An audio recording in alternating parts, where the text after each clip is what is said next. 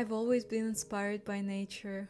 I've noticed that every time I travel in the wild, I'm somehow pushed out of my comfort zone, and this allows me to learn more about the world around and about myself. Last summer, I went hiking in the Russian taiga in the Ural Mountains. Even though the forests were filled with mosquitoes, bears, and other surprises, this was an unforgettable trip. This time, I've decided to lean into the winter season and explore the freezing taiga in the Perm Region of Russia. Despite the extreme cold, this experience had a profound effect on me. I'm really glad that you're here to join me on this journey, so let's go!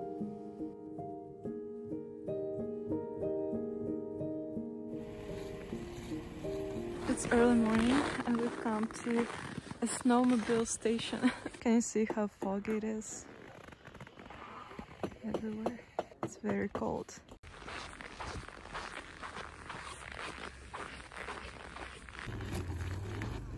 So this is our transport for now. We're gonna sit on this thing. Probably will be very cold.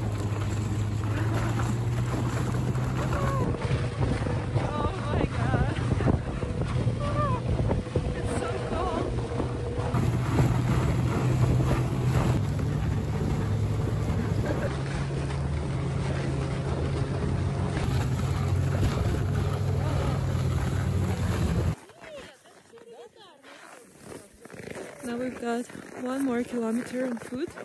I hope that you can hear me. Wow, this was extreme. I have never been on a snowmobile for so long. We were on the road for like 20-25 minutes. It was a bumpy road and it was extremely cold. And now we'll go uphill. 1 kilometer.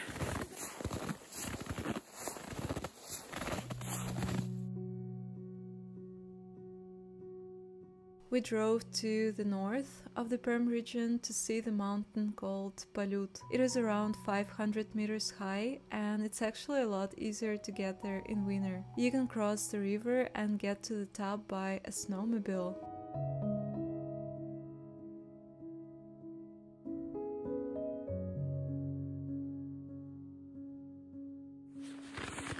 So now we'll just walk uphill.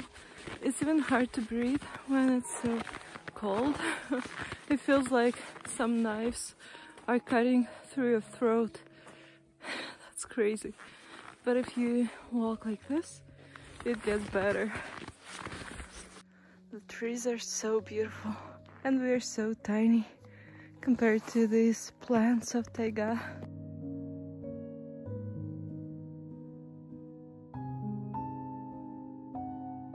You know, that snowmobile driver, I think that he was joking with us. He could have just taken us to the top of the hill, but he just dropped us off in the middle of the road and he said, oh, it's only 1 kilometer from here, just walk. And it's been all uphill, not very easy to walk. Yeah, I wish he could have taken us to the top of the hill, but at the same time we can appreciate the beauty of the nature here. But it's really hard when it's so cold. So quiet here. Wow, really beautiful.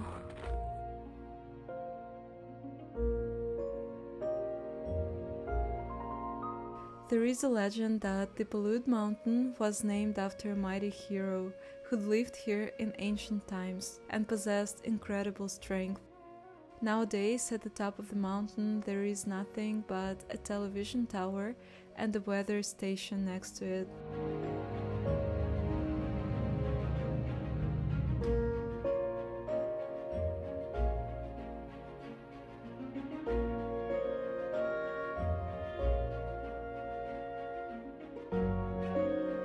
Honestly, it was really hard to film anything here cause we were completely frozen. But luckily we could get inside the weather station for a couple of minutes to get a little warmer.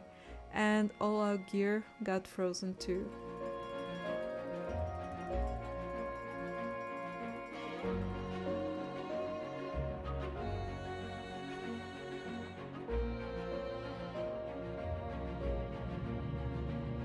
Yeah, this was a lot of fun. All our cameras got frozen.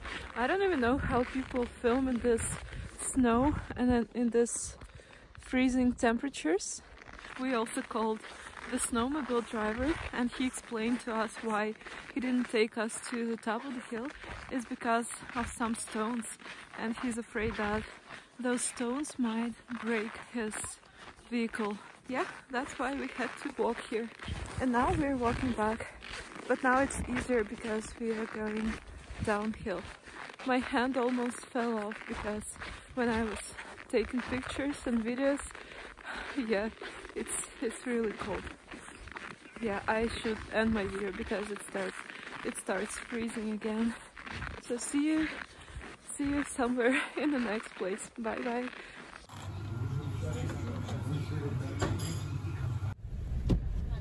Then we went across the Vishra river to check out another mountain called Ветлан. This is the mountain that we've just been to. And now we're gonna go up there somehow. Apparently there are two ways of how to get to the top of this mountain. First you can walk 3.5 kilometers and the second way it has to be shorter and very steep. Well, we'll try to see how that looks, and if it looks too scary I guess we'll just walk 3.5 kilometers, but still it is very cold. I'm not looking forward to this, but well, I have to challenge myself.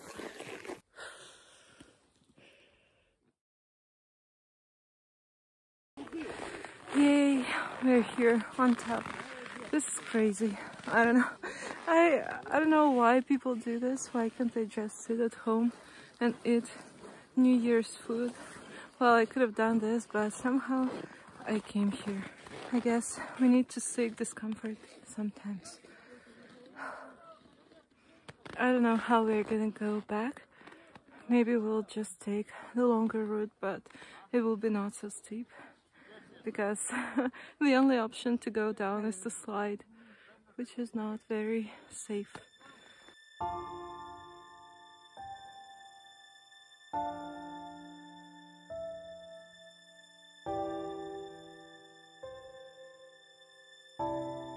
The view from the mountain was truly amazing. We could also see the Polyud Mountain from there. That's the place where we'd been just before that. It looked like a frozen wave. It was so magical.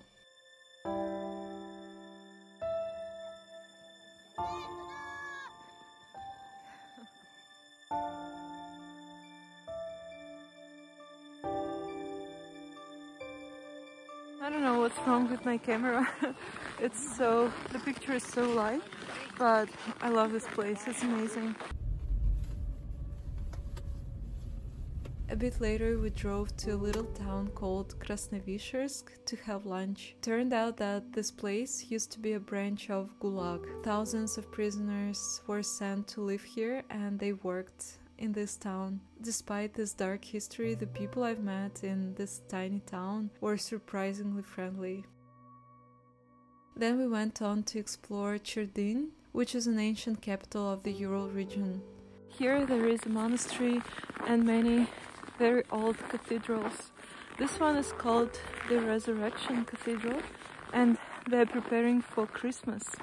I will show it to you. Look, next to the cathedral they even decorated snow. It's the first time I see something like this. And there is an old wooden church. Very interesting.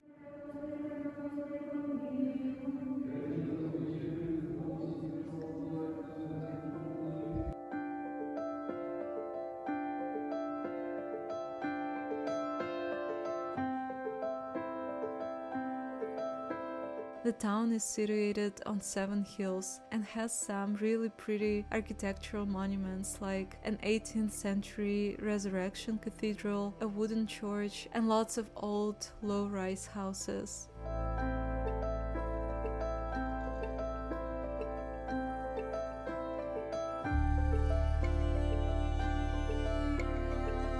This church is very beautiful and the view here is just fantastic. It's next to the river and overlooks the taiga.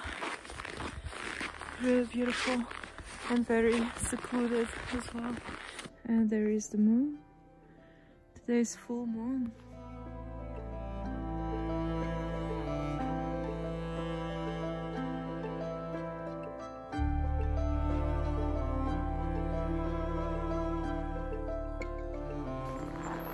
Even though it's a small city, there are some modern constructions here. I think it's like a park, but there are no people on the street. I don't know where all the people are. Of course, it's the holiday season, and in Russia everyone has 7 days off. Maybe that's why there is no one on the street, but it's really weird. But still, it's a very nice looking little town. I like these historical buildings, and in general it looks really cute. You know, it's just dawned on me why the roads are so empty. It's all because it's like minus 37 degrees Celsius right now. And I guess all the people are just sitting at home. Because, well, what would you do in this temperature outside? But we are still here.